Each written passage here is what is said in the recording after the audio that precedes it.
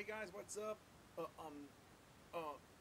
Purdue07 here, and welcome to my newest episode of my NASCAR review show. As I review Phoenix, and for only the 8th time this season, Kyle Busch takes home the win with Brad Keselowski coming home second, Kyle Larson third.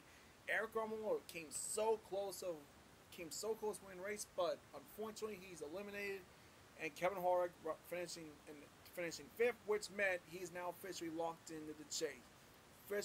Which means now he's now officially locked into the championship for next week in Homestead. Now obviously Kyle Busch, which of course he too also locked himself in with a win, and Martin Truex Jr. He also locked himself in. So I guess that also means Eric Almirola, Chase Elliott, Kurt Busch, and Clint Bowyer, they have been eliminated from the round of 8. So now obviously I'm going to go through some of the quick random highlights. Obviously, but first big incident of the day, however, Joey Logano got, for some reason, spun out, causing a yellow, which that wreck also got Kenseth and Suarez. Yep. And what else happened? Oh yeah. Clint Bowyer, who I mentioned earlier, got eliminated.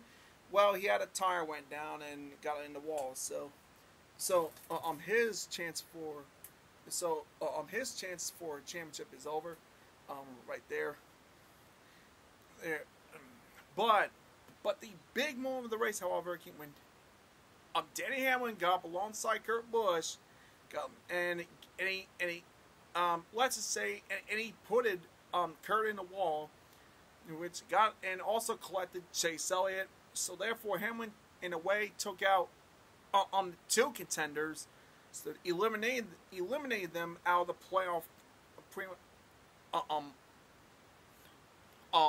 altogether. So that pretty much ended Kurt Busch and Chase in terms of their championship hopes this season.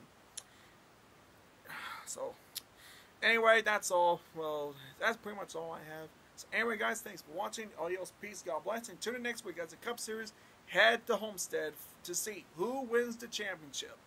So anyway, guys, take care. Adios, peace, God bless.